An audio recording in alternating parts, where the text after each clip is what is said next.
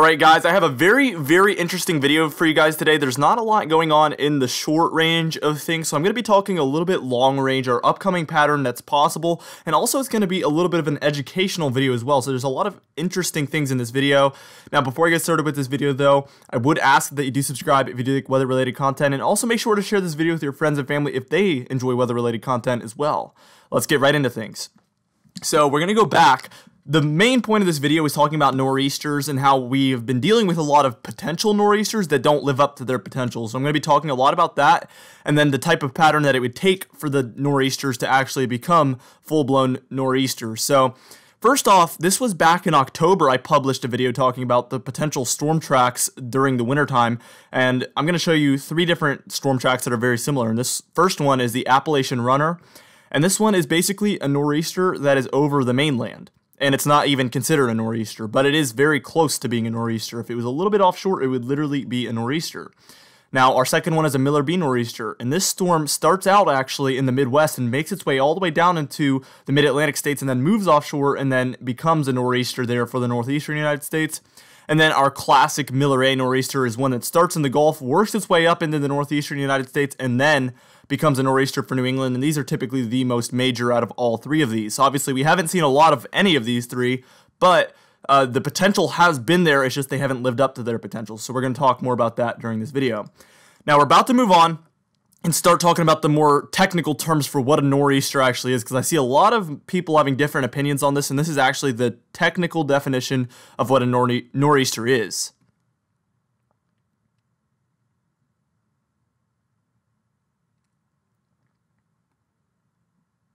Alright, so as you can see in this graphic, this isn't mine, I don't know what source this is from actually, but this is actually a Miller B nor'easter, one of the storm tracks I just showed you guys. You can see it comes from the Midwest, works its way down into the mid-Atlantic, and then moves up into the northeastern United States, but you can see the winds come from the northeastern direction, and this is actually the technical term for a nor'easter, a storm that is offshore that brings winds from the northeast into the northeastern United States.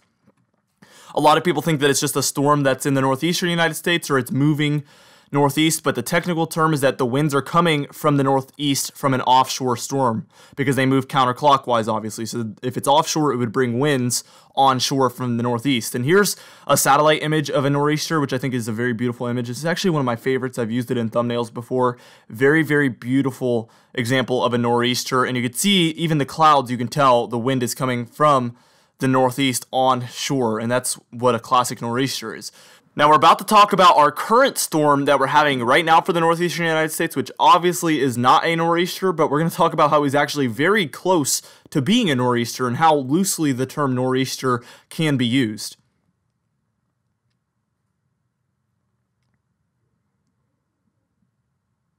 Alright, so as you can see here, this was our model run from this morning, and you can see we're expected by Sunday, our low pressure system is going to be onshore in Connecticut and Massachusetts, and you can see the direction of the wind is from either the southeast or directly east, never from a northeasterly direction. This is not a nor'easter, this is an onshore storm, almost a nor'easter, but not by definition, it's not a nor'easter. But from our model run, from 3 days ago, which I forget which day 3 days ago was, but from 3 days ago, you can see the winds were coming from the northeast, actually, onshore of Massachusetts and Maine, and this was actually going to be considered a nor'easter. So this was going to be a nor'easter, but since it was onshore, it ended up not having winds coming from the northeast. So what was going to be a nor'easter was not, and that's a missed opportunity for a offshore storm that would have been a nor'easter that ended up trending west, and being onshore.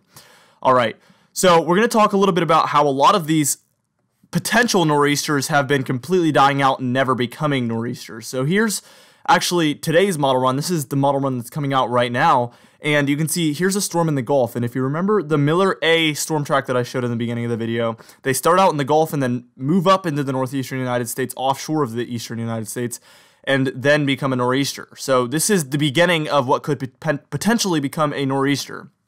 Now let's look at the upper level winds, because that's what's really going to steer this storm. And that's where we realize there is actually no potential. If we follow the red colors and those lines with arrows, that's the direction that the storm is going to take.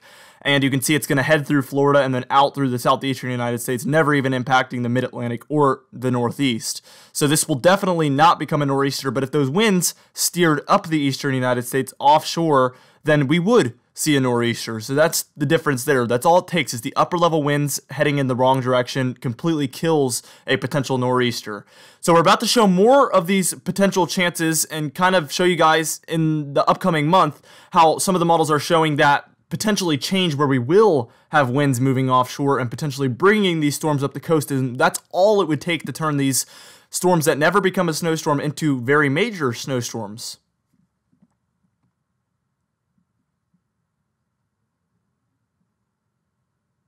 Now, obviously, before I get to this next segment of the video, you have to handle this information responsibly. This is getting more and more long range, which is going to become less and less accurate. And this is more of just a model analysis than a forecast, and more of an example I'm just showing you guys of a good setup for a nor'easter. This first one is just going to be another killed potential nor'easter. So this is actually looking at next Wednesday. We had another storm kind of moving in the Gulf. This isn't a sure thing, even though it's never going to become a snowstorm most likely. But this is going to be by the morning time Wednesday, January 29th. And you can see we have a low pressure system there located off of Louisiana, maybe bringing snow in a southern slider type scenario, which is really a storm that moves just from west to east in the southeast. And if there's enough cold kind of for Tennessee, Kentucky, Virginia, North Carolina, that could bring snowfall. It's not looking like there will be enough cold, but obviously things can change a little bit. So I'm not going to say for sure this won't be a snowstorm, but that's not what I'm thinking for this one. Looking at the upper air, you can tell it's very flat, west to east, not going to move up the eastern United States. So this will not become a nor'easter, almost definitely will not become a nor'easter. The upper level winds is one of the things that the models do typically handle pretty well far out. So we can tell this one is most likely going to move over Florida and Georgia and just out to sea. The only potential for snow would be Tennessee, Kentucky, Virginia maybe, but it's still very, very slim. So I'm not calling for that whatsoever. Now, our next chance, and we're already 174 hours out, so this is becoming long range, and this is going to be I'm going to show now two examples, I think, of really good chances for potential nor'easters and what would be a good setup in the upper air for nor'easter, and just show you what it takes for one of these systems to become a good chance for snowfall. And this storm started out in the Gulf and then slowly moved over the southeastern United States offshore, and you can see there's a little bit more blue, a little bit more snow going up in the northeast, and this is February 1st, so we're still, days and days away from this, so this could change a lot. So don't take this as a forecast, take this as a good example of what a good nor'easter setup would look like. And here's the upper air look. I know it doesn't look perfect, and I'm going to show you an example of actually a perfect look in a minute, but this is better than the previous ones because we see some movement towards the northeast from the southwest to the northeast, and that's going to help pull it a little bit up and at least bring it offshore of the mid-Atlantic, which is a big step ahead of what our previous storms were having. And you can see as I move towards the next day, it actually gets a little bit better even with potentially moving towards the northeast, even up into New England. So this storm, as you can see here, by Sunday morning, February 2nd, again, very far out. This is 8 days out, so don't take this legitimately, but if a storm had this type of upper level wind pattern, we would see this, and it's still well offshore, not the perfect setup. We would like this storm to be a lot closer to the northeastern United States, but you can still see it's close enough to bring a little bit of snow to New England if we had this setup, and there's certainly enough cold. It's just the storm is well offshore. Now, to show you guys a perfect example of a nor'easter, this is just classic stuff right here, guys. I'm going to show you a perfect setup here in just a second of what I would like to see for a major storm. Think December 2010, if you guys remember that one. We called it the Boxing Day blizzard. Remember that storm? This is a similar setup to that. So let's take a look at that real quick.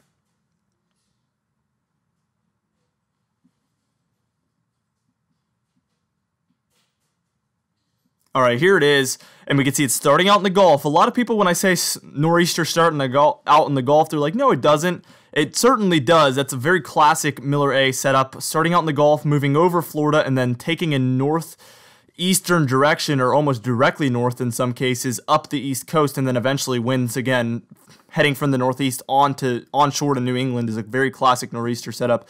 And this is February 7th, so very, very far out on this one, guys, very far out. This is not really a legitimate threat at this point. it's a signal maybe at best, but definitely do not take this as a forecast. This is just an example of a perfect nor'easter.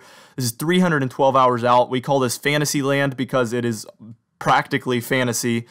So let's move on a frame, or actually we're going to show you the upper level winds, and this is perfect. This is textbook.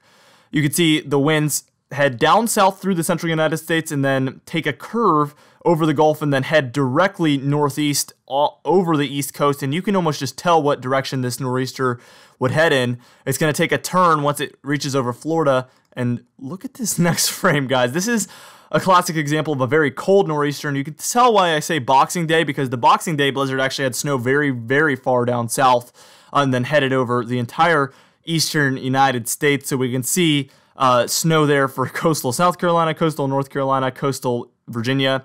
We've seen setups like this before, but obviously, again, this is fantasy. Don't take this as a legitimate threat. And here's that upper level winds after the fact, and you can see almost heading directly north. Very classic. This would bring snow over the entire eastern United States. Classic blizzard look here for the eastern United States. So keep a mental memory of this. This is a good setup, and I'm going to show you a bad setup that we have right now, just so you can see the difference of a perfect nor'easter setup compared to what we have right now. So 3, 2, 1, this is what we have right now, and you can just tell it is just completely night and day. So we have a lot of ground to cover before we'll be in a position to see really good nor'easters. But the good thing is the models actually have us, as we head into February, potentially seeing a trough in the east and, you know, those winds offshore moving perfectly north. So we would have the potential for future nor'easters coming up. We have those storms developing in the Gulf, and we have had those for a couple months now. So that's there. We just need that upper level wind pattern to set up perfectly, and then all the ingredients would be there. Anyway, guys, I hope you enjoyed this educational video. Again, be sure to share it with your friends and family, and I'll see you guys in the next video.